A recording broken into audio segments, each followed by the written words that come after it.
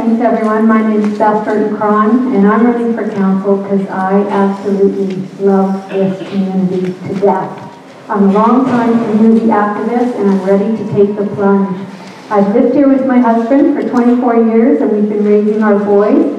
I bring years of grassroots efforts to the community, a founding director of the Sewage Treatment Action Group, and co-founder, along with Allison Gall, of the Esquimalt Residents Association, of which Mark was a first-time board member of our group. Thank you, Mark. As we move forward, finally, on the sewage treatment project and the EVP and other issues that impact our community, I promise you that you, the residents, will be part of the planning process from the start. That has been the problem all along, and it won't be like that going forward. Council needs a mandate to be given by you for us to lead. So to that end, with the EVP, I promise right out of the gate to decide whether to lease, own, or sell it outright. Please vote for me on November 15th. Thank you.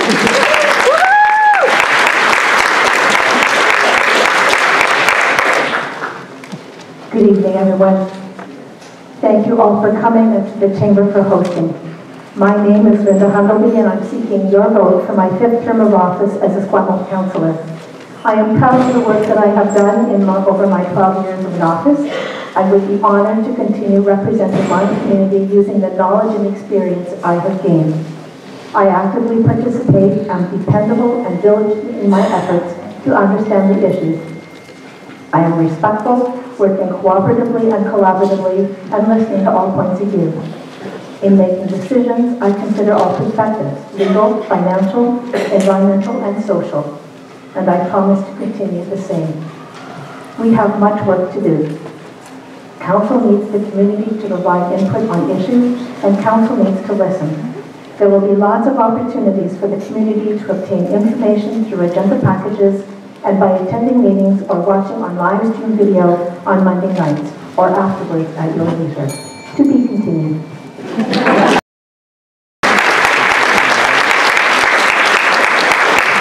Good evening, my name is Tim Morrison. I'm currently serving my 1st term on council and asking for your support for a 2nd term. I have a lot of experience involved in the community, having served as chair of the Esquimalt Residents Association prior to being on council. I also have extensive professional experience, many years in government communications. I've also been a teacher, a school trustee, a journalist, and a world traveler with experience in over 75 countries on 6 continents. But Esquimalt is my home. It's our home. And together we've endured a lot over the last few years. Most notably, we've taken on the CRD on the sewage issue, and we've won. Together, as a grassroots victory, we beat the CRD. And now moving forward, more importantly, we need to focus that same energy, that same engagement, that same grassroots Esquimalt way of doing things on our economic revitalization strategy. Esquimalt Council has a plan. We want to move forward. We want to bring in new investment. We want to bring in new quality business on Esquimalt Road. We want to bring a new vibrancy to our community for both residents and visitors. I offer you my proven experience. Thank you very much.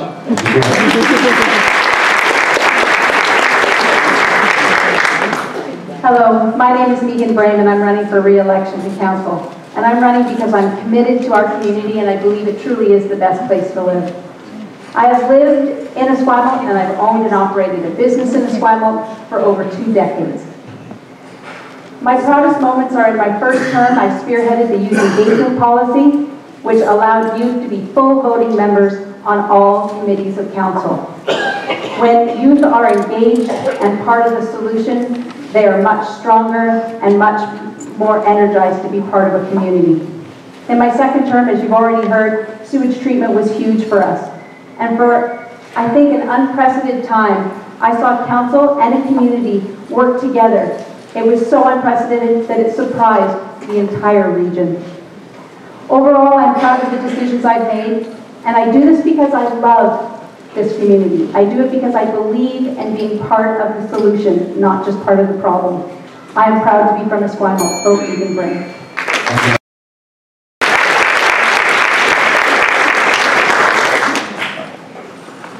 I'll stand up, but I don't feel good. I'm old.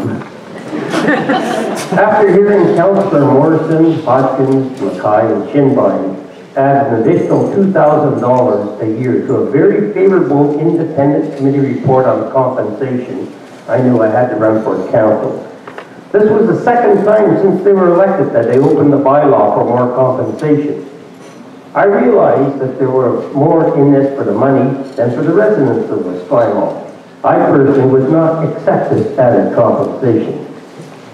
After 20 years of being an activist and following council meetings and serving on council committees, I have found this been the most secret of council. They have held more in-camera meetings and made it more difficult to get public information from staff. I cannot get a reply on what our CEO makes. The last financial report said she had a $15,000 raise. Her salary is now, Thank you, Rob. oh, 178. At my age, I can't see that far. Okay, so 15 out of the 16 council candidates, David Chabot, mayoralty candidate, was invited but chose not to attend tonight. So, here we go. Because this is sponsored by the Chamber of Commerce, they get the first question, but I'll have you to tell you, this is a show of hands. Show of hands questions are really tough on candidates because they all want to tell you there's a gray area or why. So, this is a tough one, starting you off, candidates. How many of you are in favor of offering a tax incentive or tax incentives to attract new businesses to Esquimalt? Just so it's clear, anyone here not in favor of that? Thank you very much. One more short snapper before we go. Adrian's going to head out into the audience to be my spotter, so if you've got a question that you'd like to ask, we've got 28 here, so we're going to have to work hard tonight, but we'll work together. If you've got a question, Adrian will come and stand next to you and I'll bring the microphone. While you're doing that, raise your hands if you've got a question. First one up. Again, show of hands. Would you vote in favor of a motion to ban insured and licensed RVs from being parked on a homeowner's property? Insured and licensed is underlined here. Would anybody be in favor of that? Of banning, of a motion to ban insured and licensed from being parked on homeowner's property? Okay, there we go. First question from the audience tonight. Who would like to have that on? Okay, Adrian's going to go there. While he's getting in position for that, we move to another one here. We'll start with mayoralty candidates on this one. Many of you say you would move the Esquimalt Village project forward. How specifically would you do this? You can have that up to 60 seconds. We understand these are important issues, but please be frugal with your time. And Ricardo, we'll start with you. Thank you.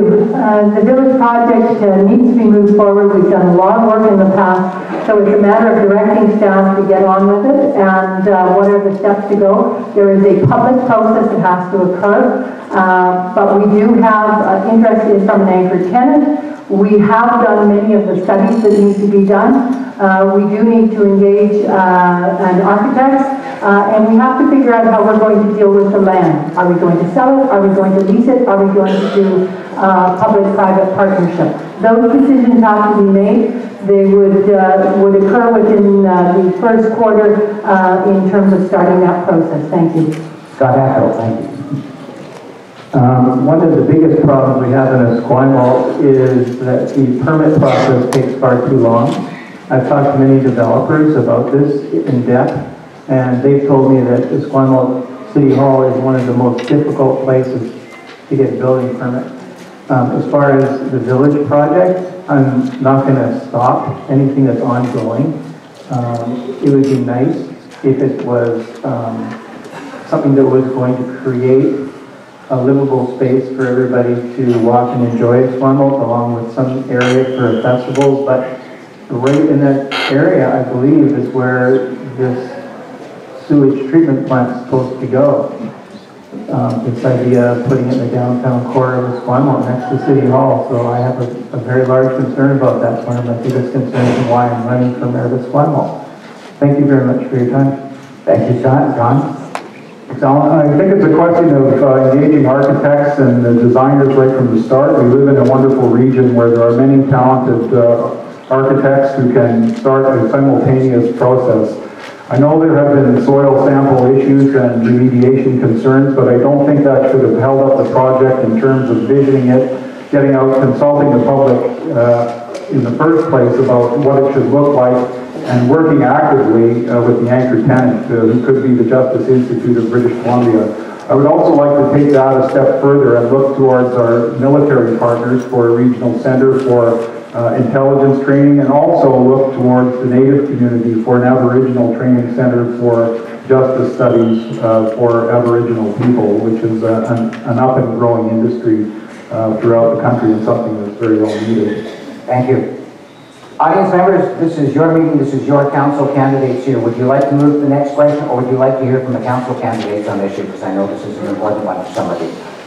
How many would like to hear from the council candidates on this issue? Okay, if it's okay, we'll come back to that and move on to the next question.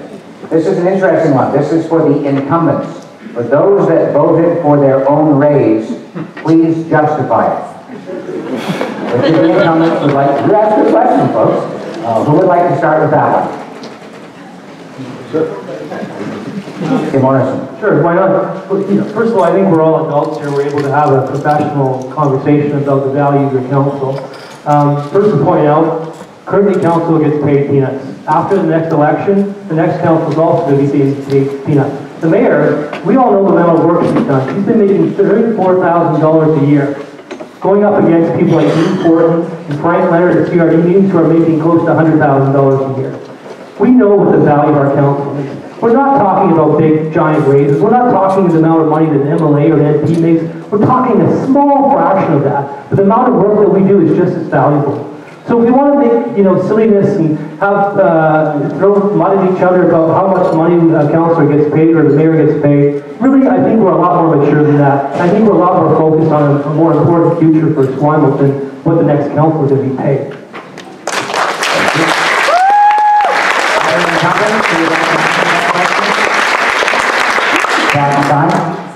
Thank you. I voted in favor of it because Esquimalt has a policy. The policy says Esquimalt councillors will get 40% of what the mayor gets. So as a committee as a whole, we had these all broken down into sectors.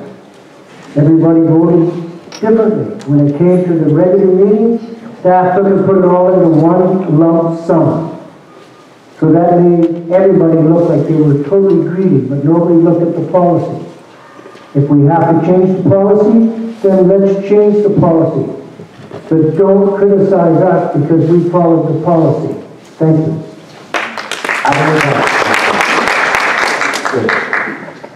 Thank you. I voted in favor of the pay increase, if we may call it that. And my reasoning was to make it more accessible, that no matter what economic income bracket the person was in, they would be able to run for council. For example, if somebody was working at a job that they couldn't get away from, but if the council pay was a certain amount, they could maybe go on part-time and then also be a councillor. So that way, with the wage being what it is now, or what it will be when the election is over, we'll offer an economic incentive that will make it easier for people to run for council. And that was my intent of supporting the motion.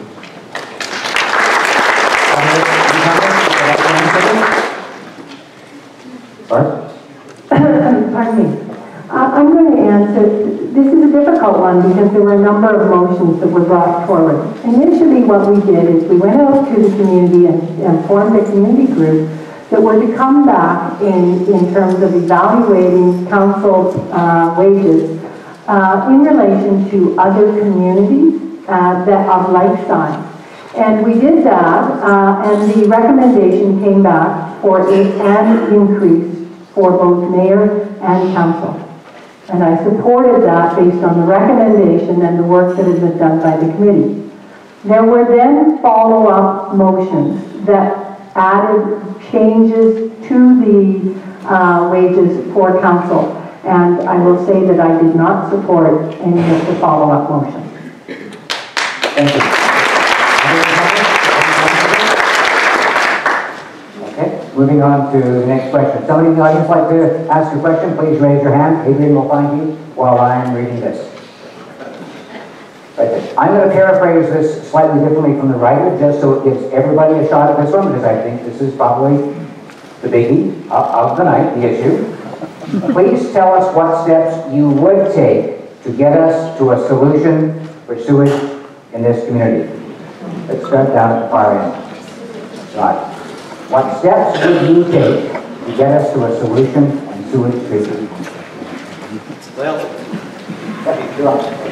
You're on that. Well, until I read up on all the secret meetings that this council has had on the sewer treatment plant and get up online with it, I just know what I read in the paper. And I read in the paper, we don't have a problem because it's not going into Esquimalt.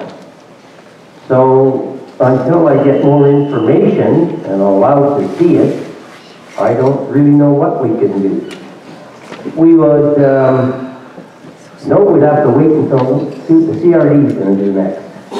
It's the ball's in their court. Thank you. And again, we understand this is a very important issue, but brevity is really of value tonight because we've got a whole lot more and a whole lot of hands that want to go. So I firmly believe the CRD has gone down the wrong path and that McLaughlin and Macaulay are off the table. But we need to continue down the path of looking at what we're going to do with our sewage treatment. Integrated resource management and a distributed model is the most ideal way to proceed because we need a system that is both forward-thinking and financially sound. It's better to do it right the first time. Integrated resource management is not new technology. It is technology that could keep this project from becoming a total mess. We need to continue to be vocal and work with the other communities to find a new path forward. Options and concepts that fit the needs of the communities. There are some outstanding sewage treatment plants developed worldwide, ones with newer technology, better price tags, and we need to continue to work collaboratively to find our solution.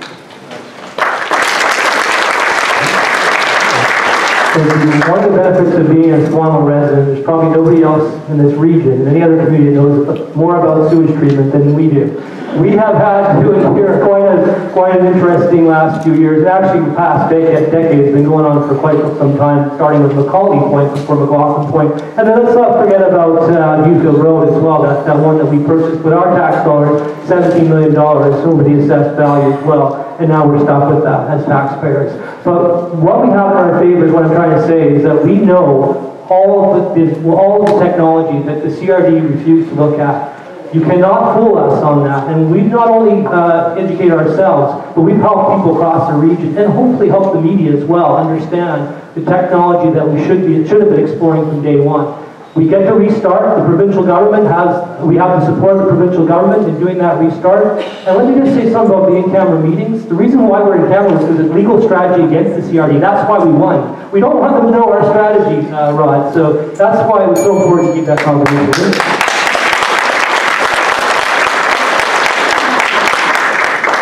Thank you for the question. So I am aware that there is a West Side Mayors group that is part of, that will be part of CRD. So the first thing that needs to happen is it needs to be approved by CRD going forward and also the terms of reference. This is a group that works together and should work together. I believe that it needs to be done in a collaborative fashion. We need to have a plan that moves forward, and I would like to see that community consultation is at the top of the list. We need to determine exactly what it is that people want or don't want. So if it's not to be done in the middle somewhere, then what are we looking for? Is it odor-free, noise-free? That it's going to expand? We have a lot of questions to ask and to have answered. I think it's important that we find out what it is we want to determine the kind of technology we want. And then when we find the technology that we want to determine what is needed, we need to find a site. There needs to be a proper process going forward. And I'm prepared to see that go forward and let it happen, and I'm going to help it happen. Thank you.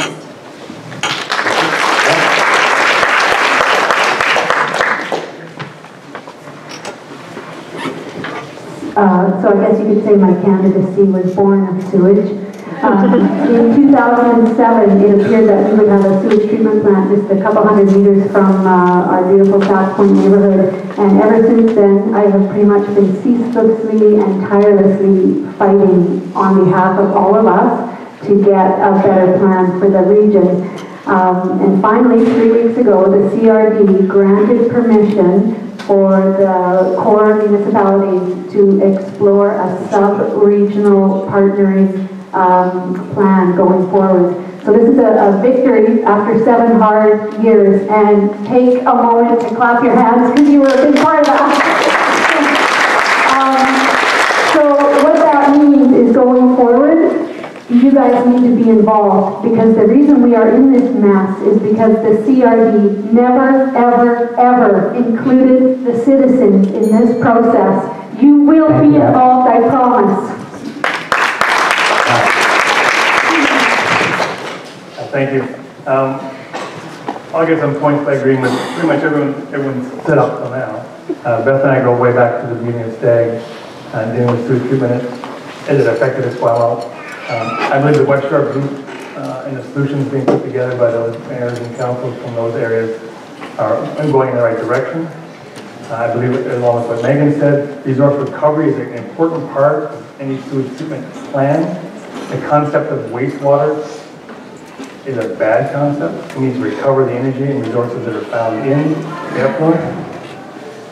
Distributed systems, smaller, closer to where the energy can be used is an important consideration.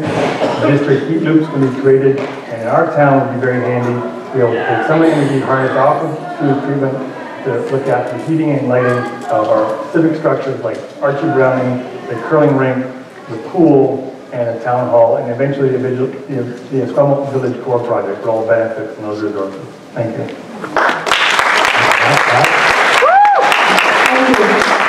The Westside mayors have been meeting as well as Westside staff, and that includes everything from Langford to Esquimalt. For the last 3 months, we have managed to make changes at CRD to allow a select committee to occur that maintains the federal and the provincial funding agreements so that we can go forward and look for a solution on the west side. The process is rolling out. We have a meeting tomorrow, actually, while all of you are working on the election. We're continuing to work and move forward. That will bring forward the terms of reference. Beth is right, we have to have it passed by CRD next week, but we can continue to move forward. And the first part is public engagement. Instead of doing it like CRD did, which is saying you will have it, you are a part of it. What do you need to allow a sewage treatment plant in your community? What are the resources you want to see happen? Does it need to be buried? From there, we will go to technology and to siting, and by March, we should have a sense of where we're going. Thank you.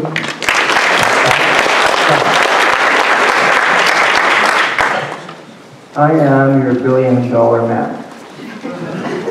Science does not require this sewage treatment. Our current system works just fine.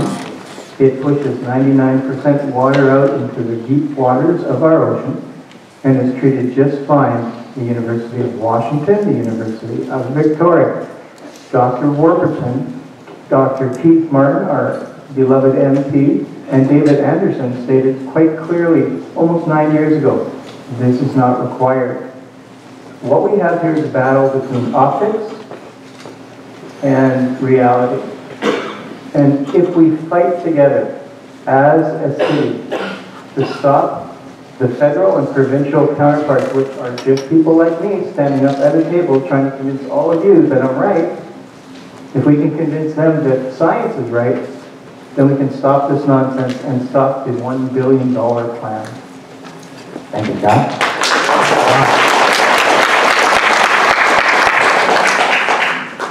What we have to reflect on is what this is costing us as we remain stopped at the start line waiting to move forward. The meter is running through all of this. There is no land being offered up. There is no land being contemplated in any of these plans so far. We've had difficulty that you have all experienced to get to one site. We need to contemplate what that is going to look like when we move on to look at 15 to 30 potential distributed sites. Always bear in mind the cost of planning and consulting because the meter is running and we do not want to waste the money that we have spent on this so far. There is a solution out there, but until we get offered up the land, we cannot have a meaningful discussion. John? Is this one? Okay.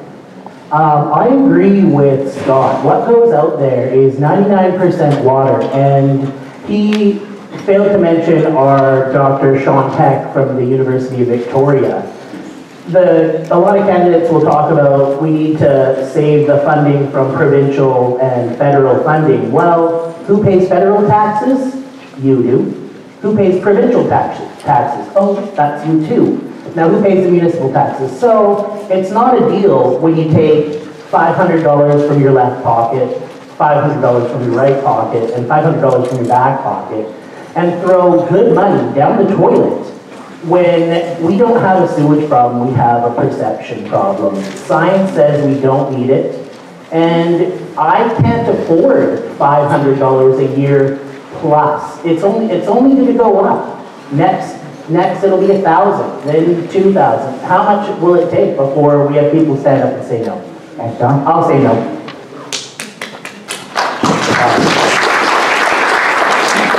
We've already brought the question to the public.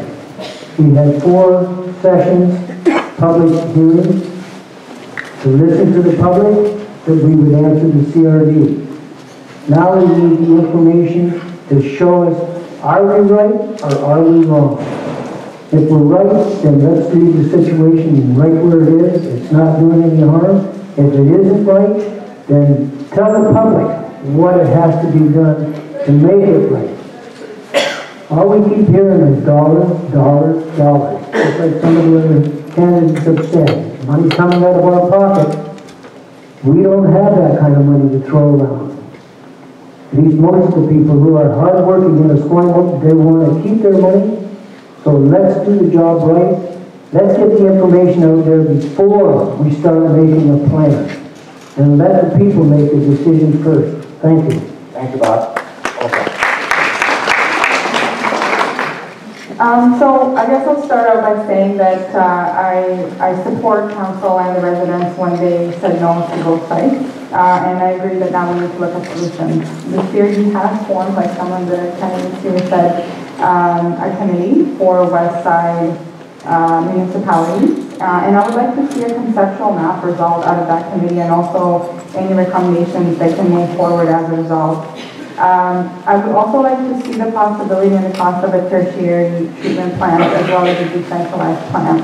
And the reason why I want to see numbers on the tertiary treatment is because the pharmaceuticals and the chemicals are the most hazardous toxins in the water, and I would like to see cost estimates on how much that's going to be. And what we do need to make sure is that the process is going to be public and open. Thank you, Robin. Thanks. Thank you. My vision after what I've heard through sitting through many of those public meetings, and as a matter of fact, sitting through all of the public meetings, I came away with the thought that the public is right. We did not want that on our waterfront. But what I also heard loud and clear was that there are other options out there available to us. They all come with a different price tag, but the commitment I would make, and the commitment that I believe that the future council will make, is to make sure that all of those options are presented, and that all of those options have an opportunity for the public to speak on them. And I think that's what's important.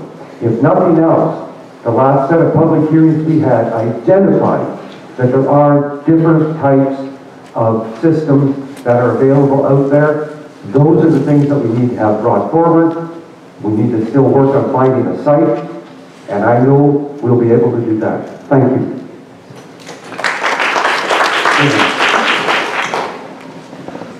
Thank you. So I grew up in a family hearing about wastewater treatment because my dad is an engineer who designs on-site sewage treatment systems. And there's a few things that I learned about that. I'm going to echo the approach integrated resource management and the fact that the West Side mayors are on this, which is great. The things we need to know, we need to manage our source. So we need to know exactly what is in our wastewater that is of concern. What is the concentration of pharmaceuticals, and specifically which ones are we trying to treat? Because the treatment technology that we choose will depend on what it is we're treating. The other thing we need to manage is the amount of flow that's coming in. We have stormwater coming into our sewage system. We need to address that so we're not building more plants than we need. Once we've got those things answered, we need to make information about the alternatives readily available to the public so they can be guided by expertise and evidence. Thank you. Susan.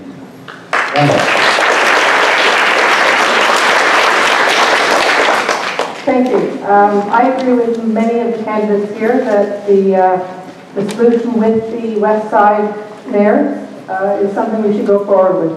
We should start planning something that will solve the issue. We should not leave it up to the CRD, and we should not try to simply go it alone or say we're not going to do it at all. That being said, we do also need the research to know exactly what we do need, and we should pick the best long-term option, not the cheapest, quickest fix. What are we going to need now? What are we going to need when the plant is finally built? And what are we going to need 20 years later when the plant is still operational? Thank you. Thank you. Okay, so those are the long form answers. The short form. This is really tough. Can any of you envision a circumstance under which a regional sewage treatment plant at McLaughlin Point would be acceptable? Anyone? Can any of you envision a circumstance in which a regional sewage treatment plant at McLaughlin Point would be acceptable? Okay, from a completely different writer, but they are of a similar mind. Is anyone here willing to stand up and say here and now that it would be completely unacceptable to have sewage treated in the Esquimalt Village core? Anyone here willing to say that? Yes. John Ducker, Scott Ethel, and Josh Stepler. Okay, we'll move on to the next term. Good evening, Hans Farland. I like the format of the raising hands. It's time inefficient. Just like to find out where each candidate stands on the issue of amalgamation. So if you are in favor of amalgamation, please raise your hand.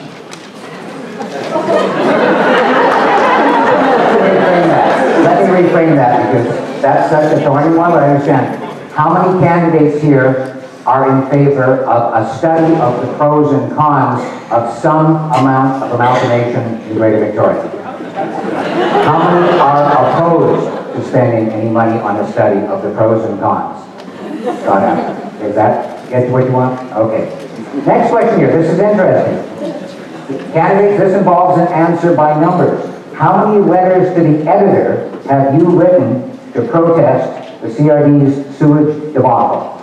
Has anybody written letters to the editor? Can you show us by fingers? 3 for Susan. 1 for David Shinbine. Barb? You want op-eds? Op-ed, I guess, would be included. Yes, okay, 4. Scott has got 5. Beth has got 5. 10 for Tim. Did I miss anybody? Okay, thank you. Questions? How many in the audience? Okay. Questions, sir? This question is for councillors. If you are elected councillor of Esquimalt, what would you do proactively to protect our precious and beautiful Esquimalt coastline from the immense expansion of tanker traffic that would ensue from Kinder Morgan's Trans Mountain Pipeline? The one thing, tanker traffic would increase from 80 tankers a year to over 444 tankers right along in front of us. Before you answer candidates, why don't we be fair? Why don't we start this one with Beth down there and work our way down? To be fair, I have 5 variations on that question that have come into the question jar. Thanks for the question. So the first thing I do is make sure we reaffirm our commitment that we did in 2012 to not increasing tanker traffic. And I think it's specifically at the municipal level, we need to partner with all the coastal municipalities and communities and band together and then force the issue at the UBCM and the Federation of Canadian Municipalities, because that's where our strength is as a collective group of coastal communities. Thank you. Thank you. So in fact, the council did say no tankers, 2010 on whatever year it was. But we do need to affirm that, and it would be good to hear from the public. But I also feel personally, I don't want to see any or any more. However, we need some others to come with us along that road, so we should then put out letters to other municipalities asking them to support, and including our local capital region and then to the Association of Vancouver Island Coastal Communities. So we need to do it, and now that means we're forward then to the Union of BC Municipalities. We need to have a joint request, plea, so that that not happen. We need numbers in order to make our points known. Thank you. So a lot of us share the concern that probably one of the more powerful lobby groups in this country, in this province, is big oil and big industry. But I'll tell you, as others have mentioned, the biggest lobby group in this province and this country is the Union of British Columbia Municipalities in BC and the Federation of Canadian Municipalities. That represents every single community, every single local government in this country and in this province. And I'll tell you, if you're Christy Clark or you're Stephen Harper, you do not want to piss off those organizations. You want to listen to those organizations. And it's us as Esquimalt passing our motion and every other community doing the same thing. What we ought to be really careful on is not to make this a rural-urban split. That's a real dangerous road to go down to, because if the rural resource community sense that this is something the urban communities are forcing on them, it's going to be a divide and conquer situation for big oil and big industry. We have to work, as others have said, to partner up with other communities to get them to the place where we all understand it's in our best interest, in our environment's best interest, in our land and water's best interest to protect what we have. Thank you.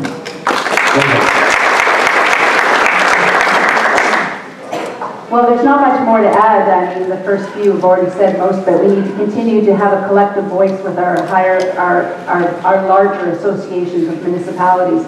But one thing that scares me the most is the fact that even with our current tanker traffic, they took away the oil spill response station in Vancouver. So adding more to it is only a catastrophic event waiting to happen. So not only do we need to lobby to not expand, but we need to bring back that spill response station.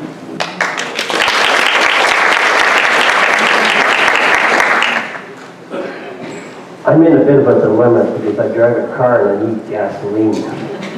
So let's stop all the tankers going everywhere else except one that's going to bring my gas. And that's what I'm asking everybody. It's a federal problem. Make sure we've got people trained to clean up the spill that's inevitably going to come.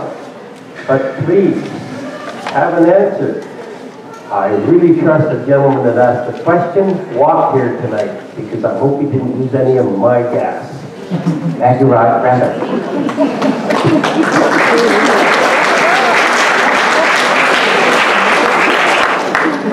Good evening, thanks. For taking our coastline, I've spoken at the Enbridge pipeline hearings. I am a witness to the National Energy Board.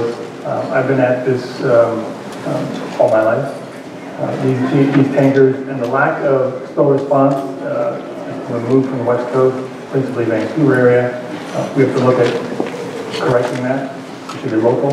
What we have to also realize is that should an accident occur and there's spillage on the shores of Esquimalt, our local resources are taxed first. They're the ones that are going to have to go in and do the first cleanup and it's paid first. So ultimately, it's our own best interest to work together, and we need to realistically engage local First Nations so as to ensure that they're involved in this process too, because they have as big a risk or greater because their food supplies and their lifestyles are at risk during oil spill. Thank you. Brenda, come up there at the end.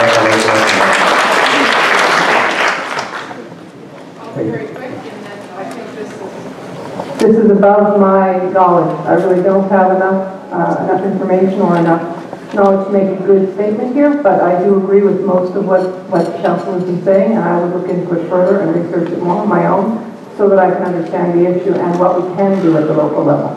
Thanks for the break. Hi there, I concur with the statements about the UDCN. I think we can go a little bit further. We can pass a motion, an agreement in principle to stand with the First Nations who are going to be fighting the passage of those pipelines through their traditional territories, Transmission and Burnaby. I think the other thing that we can do proactively as a council and a community is to teach people to be community activists. We have low voter turnout, and that makes a difference because The people making decisions don't think we care. So we can start at the community level by engaging all of you, by engaging our young people and teaching them how to get together and organize to make their message felt, not just municipally, but provincially and federally as well. So we can start a generation of revolutionaries right here in Esquimalt.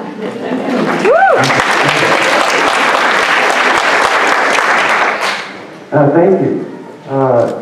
I must be honest, I'm in a bit of a quandary on this issue. On one hand, I look at it, and there's the whole big economic thing about, benefiting the country and everything. On the other hand, there's dealing with the environment. I'm 100% behind that. We have to get a better spill response, whether it's 1 ship or 400 ships. That still needs to be dealt with. The tanker going loose off our coast just the other couple of weeks ago was a definite case in point that that's what we need to focus on. From the municipal level, I do believe that if there's strong support from the community and the community wants our council to take a stand on it, I'm very prepared to support that because that is what our community wants. But as an individual, I do find it a little difficult because there's still a lot of issues, just like dealing with sewage problems. That took 2 years of listening to that. I would need to know a bit more before I made a firm decision. Thank you. Thank you, David. Olga? I stand firmly against the increase of tanker traffic. In 2010, the Esquimalt Council passed a motion to ban the increase of tanker traffic, and I support this motion. And it was followed by a union of BC municipalities. They passed a resolution very similar to the one that was passed in Esquimalt. So I echo what other candidates have said, that we need to, the strength is in numbers, and we need to stand strong against the Legal and other municipalities to continue our opposition to the increase of tanker traffic and also stand with First Nations. Thank you. Thank you, Bob. Thank you. I don't think there's much more we can say. If the candidates haven't already said, we need to reconfirm, is there a still solution in place? And if not, who is putting it together? Is it the federal or the provincial government? Because if it's Esquimalt, it's our tax dollars, and we have such a pristine coast that we can't afford to lose that gem. I've been here for over 40 years, and I enjoy Esquimalt Harbor and all the waterfronts, and I don't want to see it destroyed by some ship that cannot control its destiny. Thank you. Thank you, Josh. I like all of the platitudes that people are saying up here, but realistically, municipal council cannot stop tanker traffic. Even the provincial government cannot stop tanker traffic. The only thing that has more power than big oil is international banking, and these two work hand in hand to destroy freedom and liberty. If you want to stop tanker traffic, stop buying stuff from Walmart, stop buying stuff from China, so that they need this energy to produce the crap to send to us. The solution lies with you. It doesn't lie with government. It relies with you voting with your dollars, buying local stuff that doesn't require oil to be shipped to China so that they can ship cheaply made plastic trinkets back to us. So looking to government to solve this, and municipal council isn't going to solve the problem. You are going to solve the problem. Thank you, John.